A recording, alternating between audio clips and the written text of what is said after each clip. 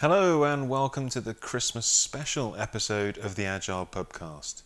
This year, myself, Jeff Watts, Paul Goddard and Nigel Baker got together in Birmingham to celebrate another year and to round it off with a bit of fun. Christmas jumpers on, and we started off by talking about drunken estimation. And then we picked up on a question from one of our listeners who asked what we would ask Santa for if we were to write him a letter this year. So settle in with a glass of mulled wine or your favourite Christmas tipple and listen to see what Nigel, Paul and myself were looking for Christmas this year. Thank you for all your support over the year. It's been great to see the number of listeners go up and up again this year, and the comments and interactions have been fantastic.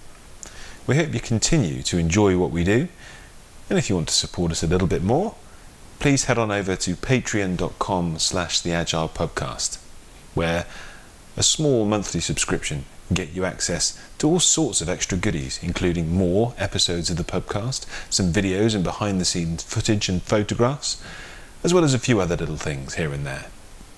Anyway, that's enough of me. Let's get back to the pub, the Old Contemptibles in Birmingham.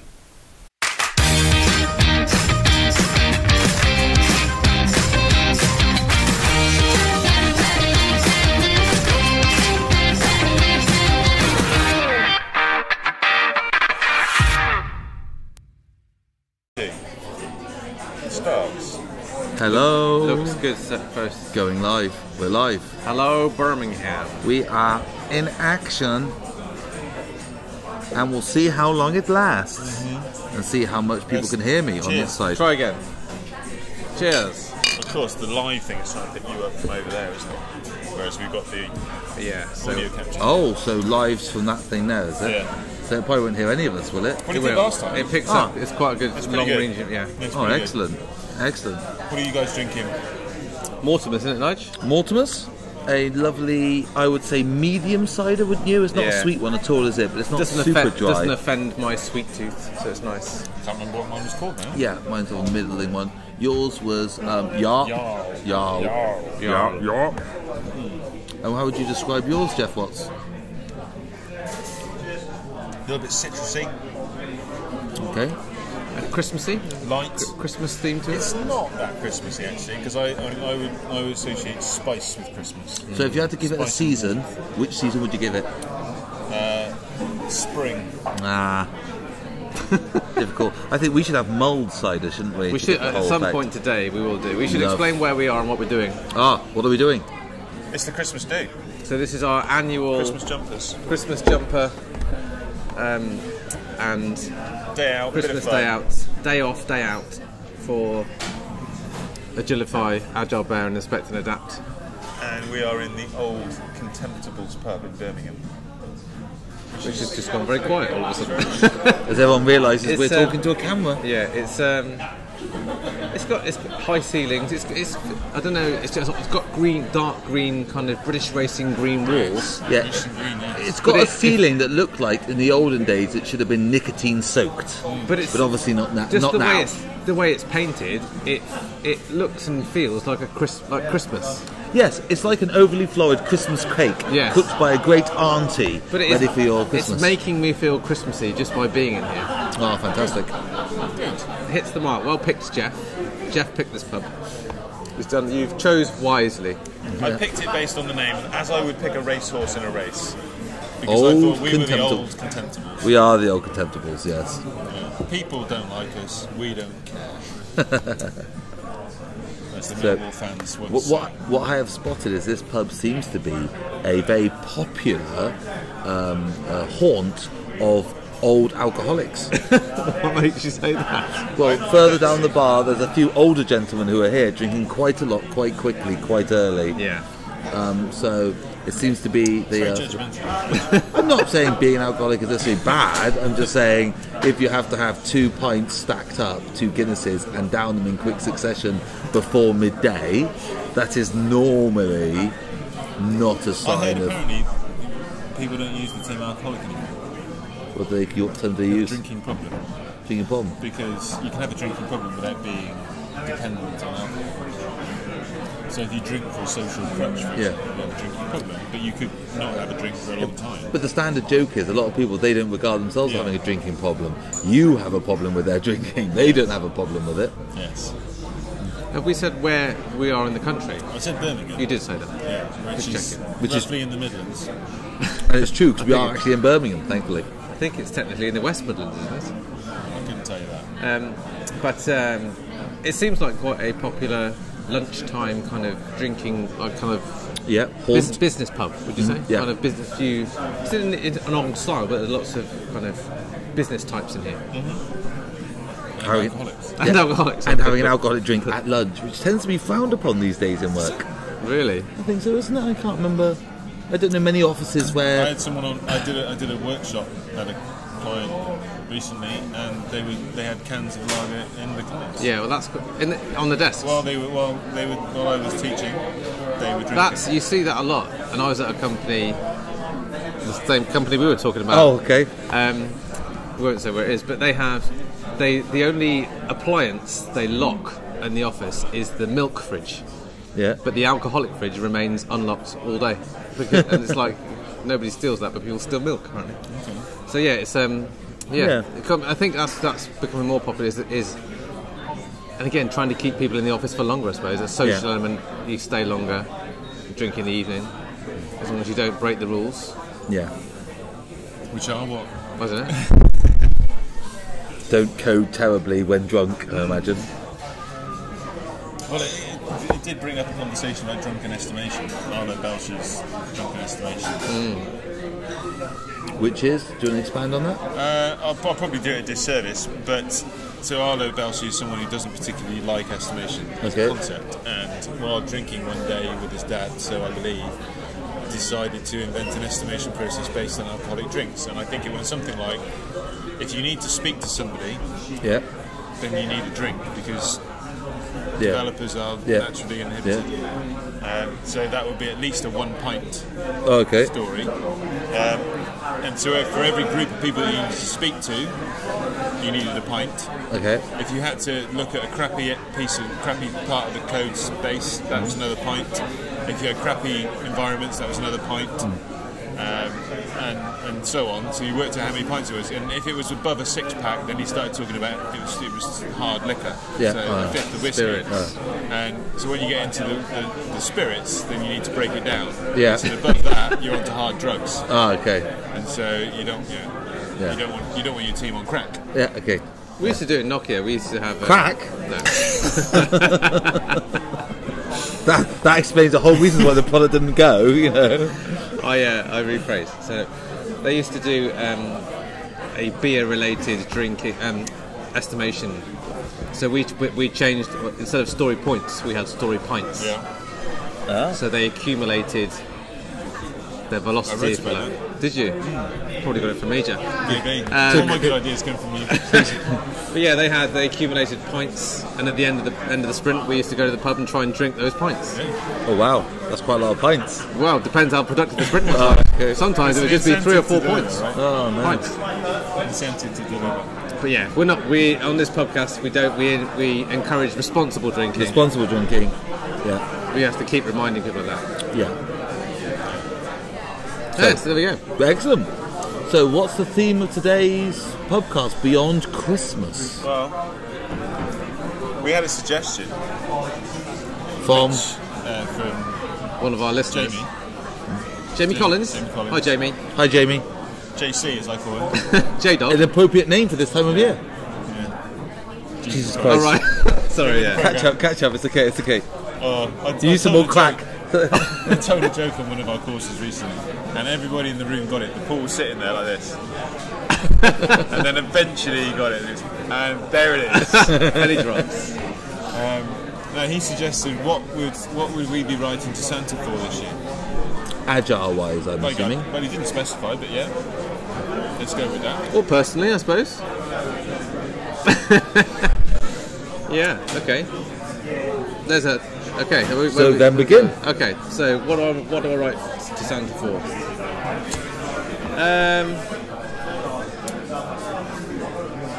A decent Scrum Master. There you go. For you, Yeah. Not for me personally, but just as a Just trend. one for the world. Yeah, I've just been running a lot of courses lately where I don't know. Maybe it's just I'm getting a bit tired and a bit, bit forlorn. But Near the end of the year. yeah, and it's just like I seem to be struggling to convince people, to motivate, inspire people Yeah. that there's value in someone like that in a team. I think someone that actually wants to put down what they're doing right now and actually pick up that responsibility. Yeah, you know what? I really enjoy that. I'd really enjoy helping people be better. But we did have quite a lot of that about a month ago, didn't we? Our ACSM.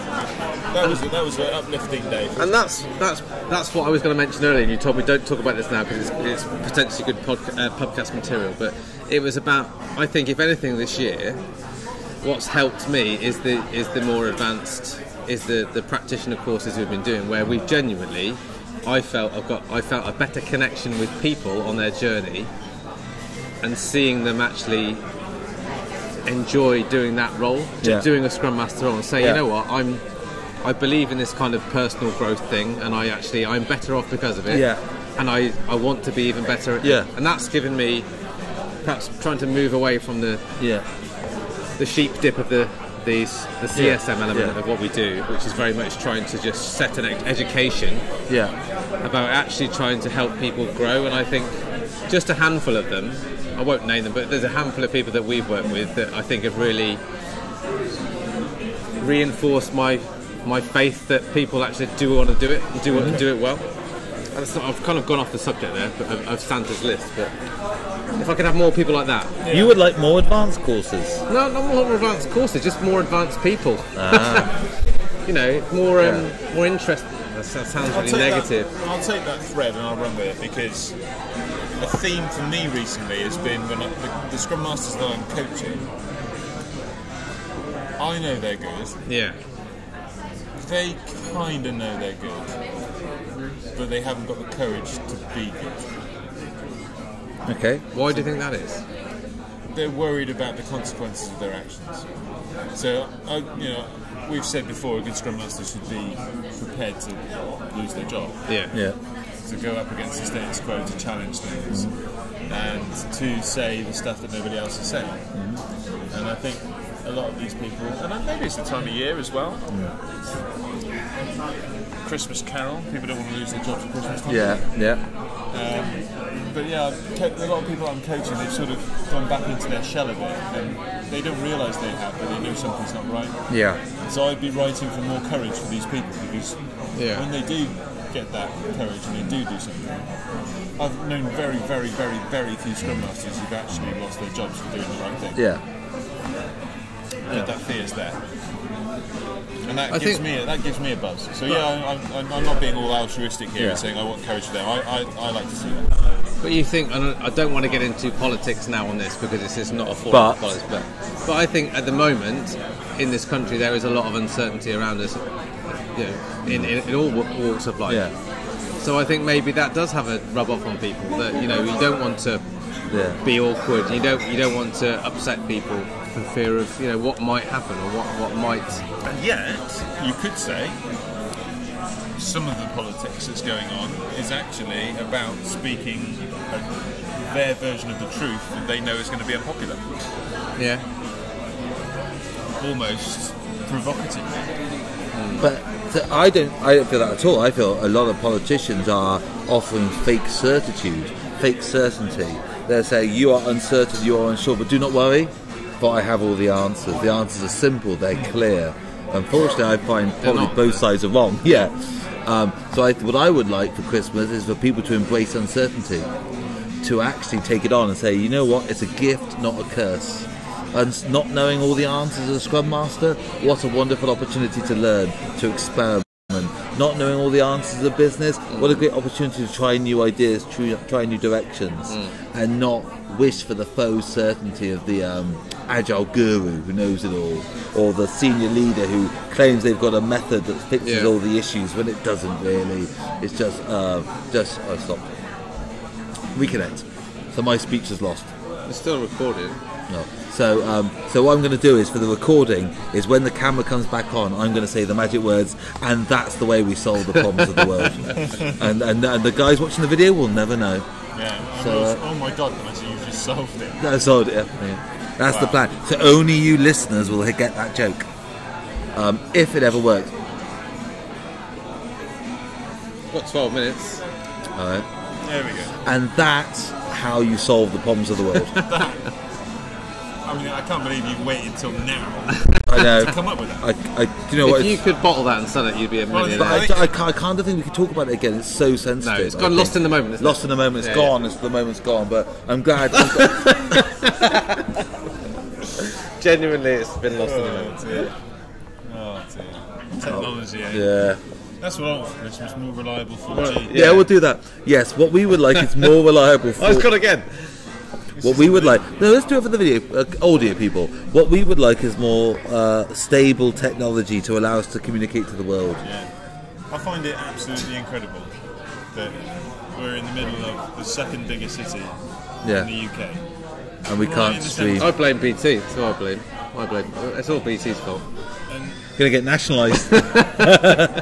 That's a marriage made in heaven, isn't it? I joked about that before. We can just imagine like the government thinking, "Aha, we finally got our hands on a wonderful technology of the BT phone infrastructure." Do you reckon? Oh no, it's not of interest.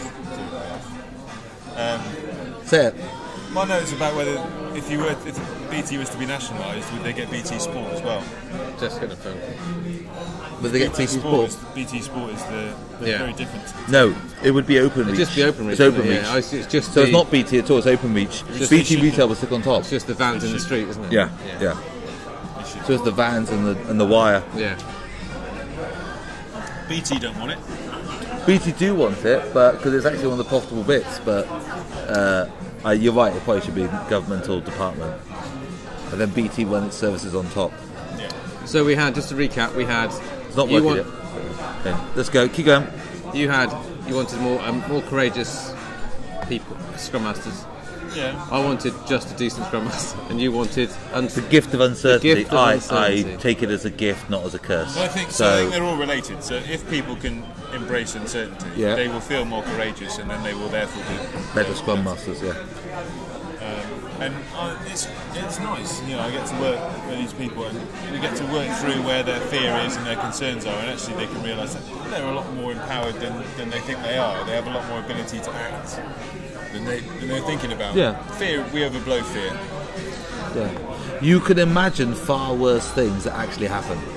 Yeah. Your imagination takes you far. Well, for me, this week I did a Scrum Master course, a public course, and I thought everyone was quite good. I thought everyone was quite a high level of standard, of intellect, of understanding, of delivery, and I really liked having those conversations with them. My only trouble was I didn't have enough time with them.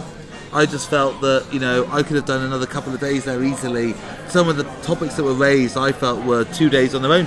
2-day topic on their own.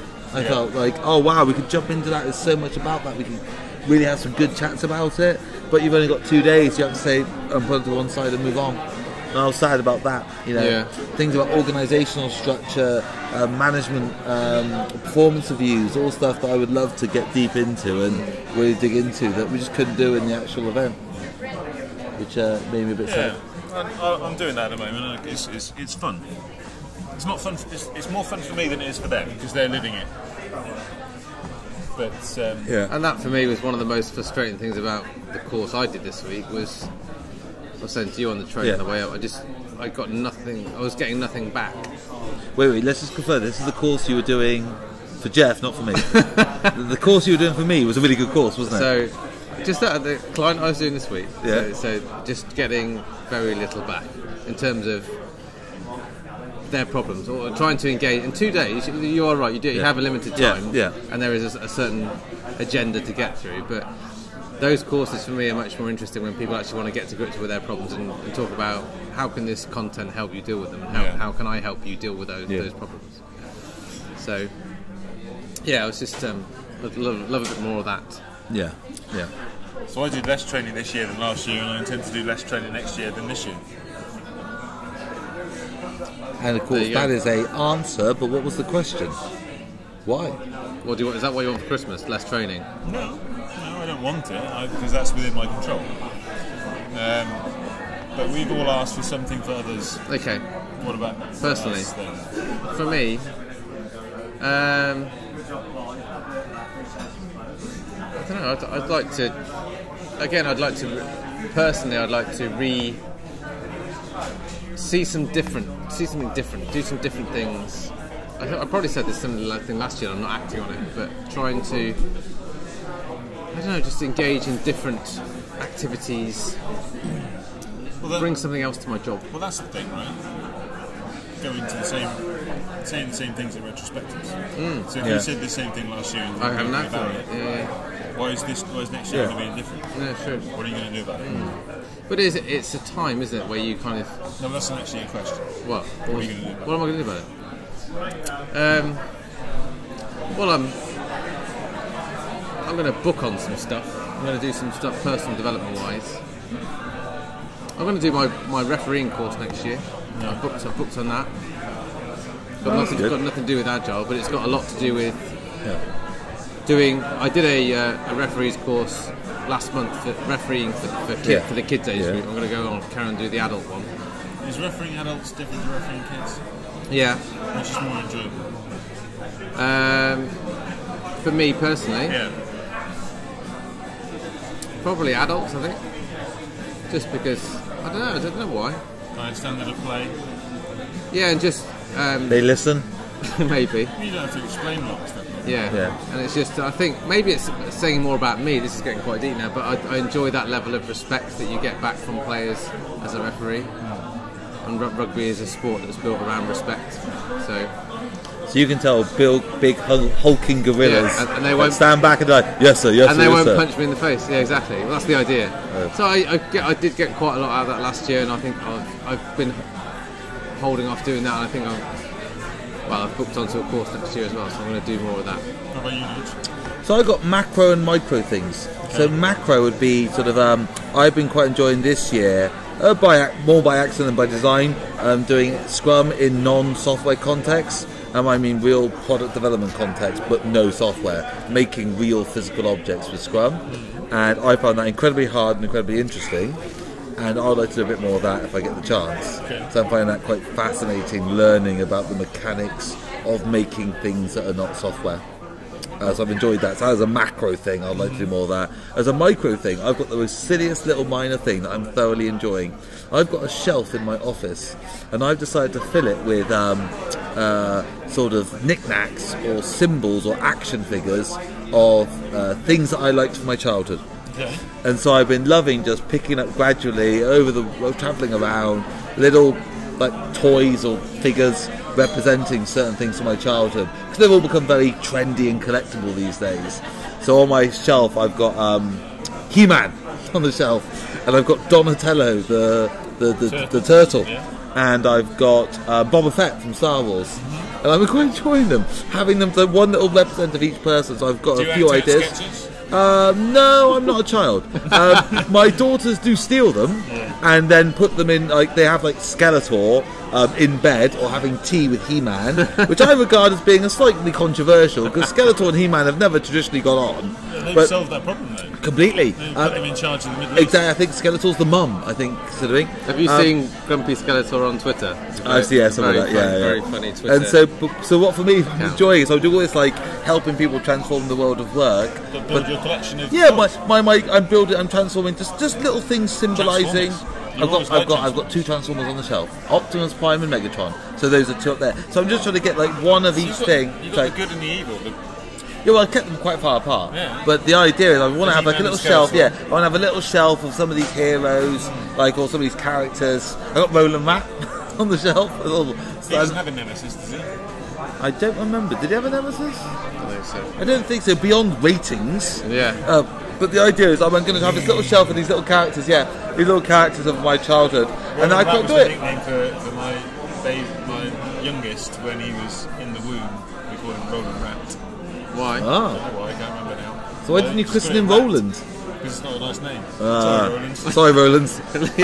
Hello to all our Rolands out there. I don't have a choice over names. It's sort of Interestingly, for my birthday last week, I Happy got birthday, thank you. my wife gave me a rugby shirt, which was the colours of Roland Mack's shirt. And so I was like, oh, Roland Mack. She's like, what? Yeah, I had to show it to her, the little dolly, little toy from my childhood. But that's given me a little bit of pleasure. Actually, genuinely, I'm not. Have you always been a collector? I collect everything. So from a young age. What yeah. I've still got. It's a massive outing. I've still got all my childhood possessions. All of them ever? All of it. I don't throw anything away. So childhood-wise, so I've got all my original Star Wars toys, Action Force, He-Man, Action Man, all of it. Kept all of it. I never kept it in good condition, but that scratched an itch. So I quite enjoy that. So I collected again all the original Star Wars stuff and all that as toys as an adult. Collect things?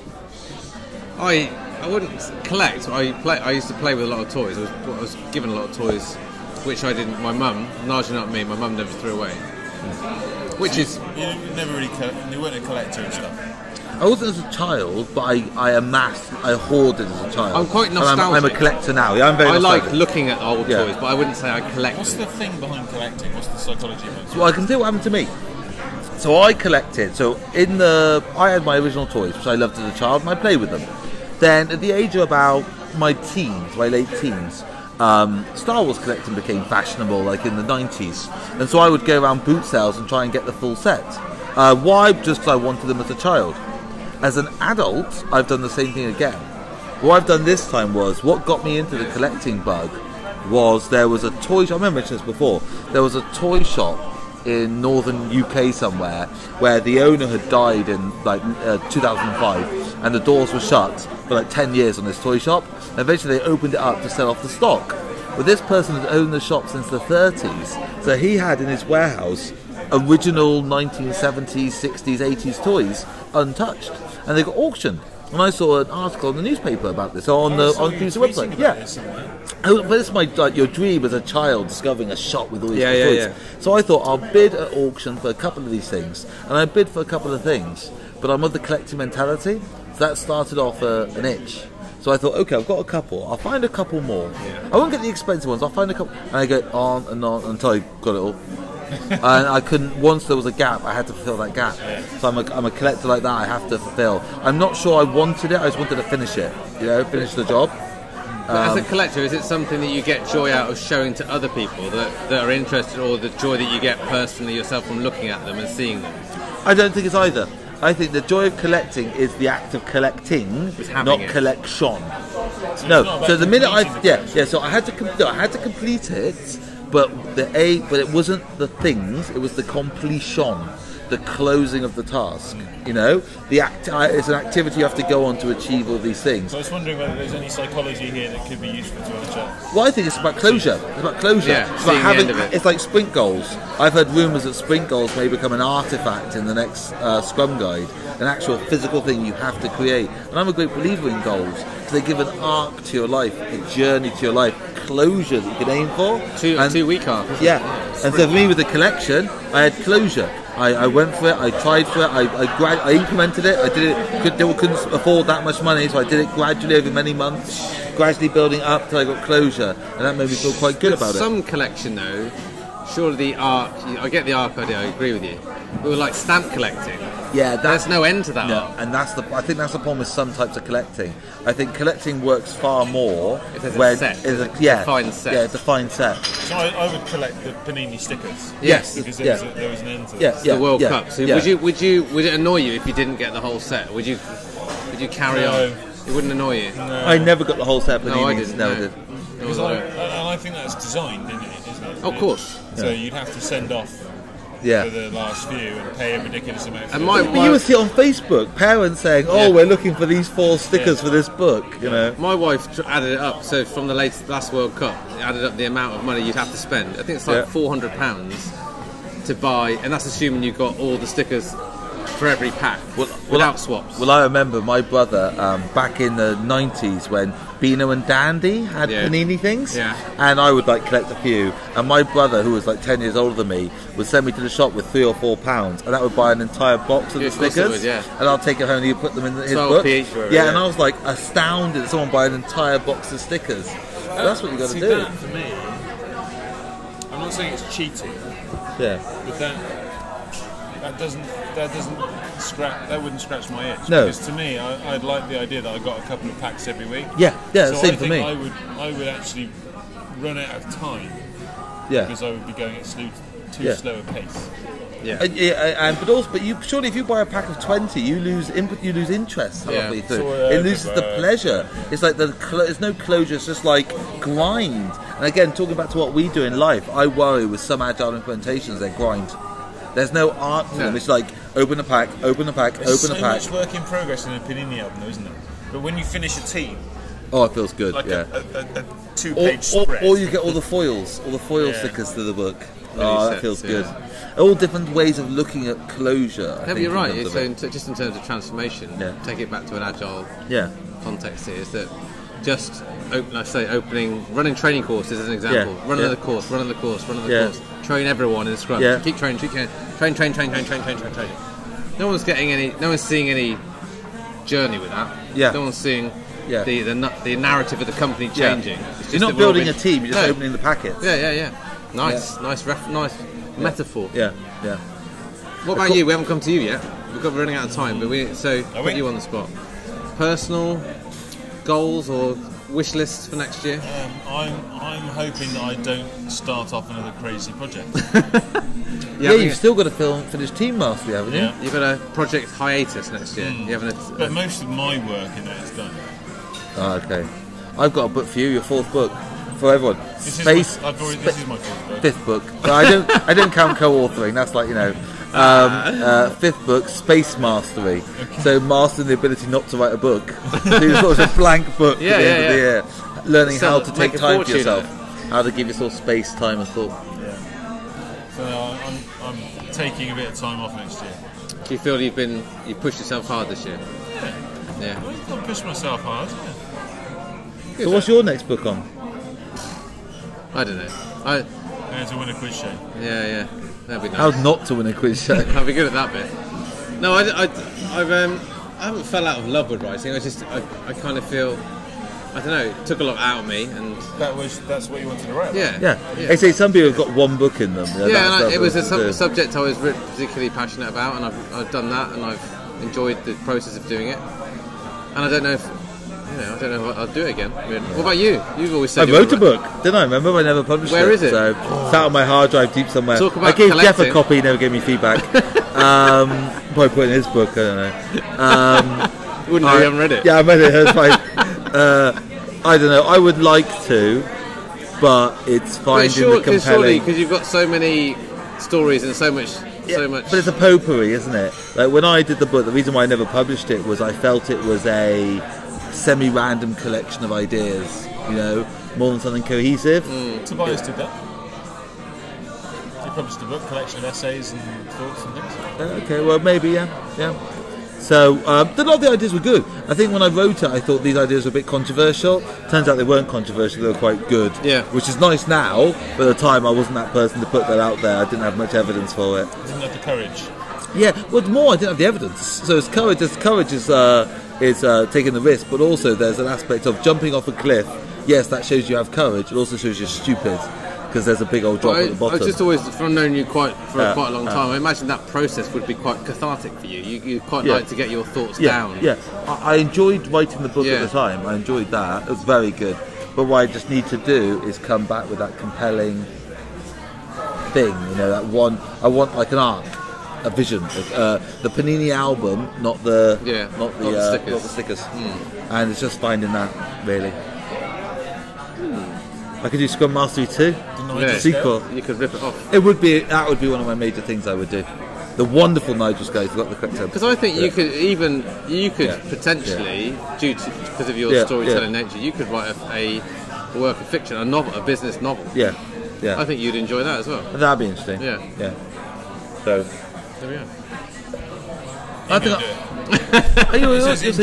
you'll see. The reason why I didn't want to say it on public and on a podcast was I'm pretty sure I've got a novel in me, but I don't think it'll be an agile. I quite enjoy telling a story, writing a story. Yeah. Maybe that will be my next one. Well, I'll say now. I'll say on the podcast, everyone, I will write a novel.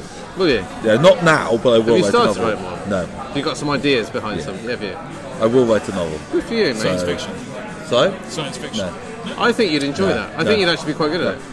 But that's something for me. That's something for me to look forward to. Yeah. That's the first I want to do something on Agile. To put something there down on paper.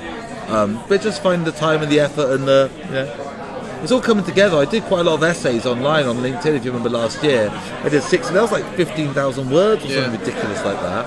There's a lot of words out there. Just doing something with that and getting that into a. I'm feeling my way gradually into ideas and a shape. But it's requiring experiments. So anytime I do a conference, I think I move it on a notch. Move my ideas on a notch. Okay, this is where they're going. It's quite interesting. So It's all coming. It's all coming. That's good. We best wrap this up for now. So what we might do, no promises, but we might try and add a few more bits of colour Pubcast material later on as the day unfolds. Jeff's got a day full of organised fun for us. He's organised it all. You will have fun. We will. You It's timetabled very heavily, so have you noticed that? There's very little, we've got to get these stories out. There's no, No, but we're very grateful to Jeff for organising today. We're going to keep you updated on what we're up to, and you might hear from us a bit later on. All right. Thank you. Cheers for now. Cheers. everybody. It's all right.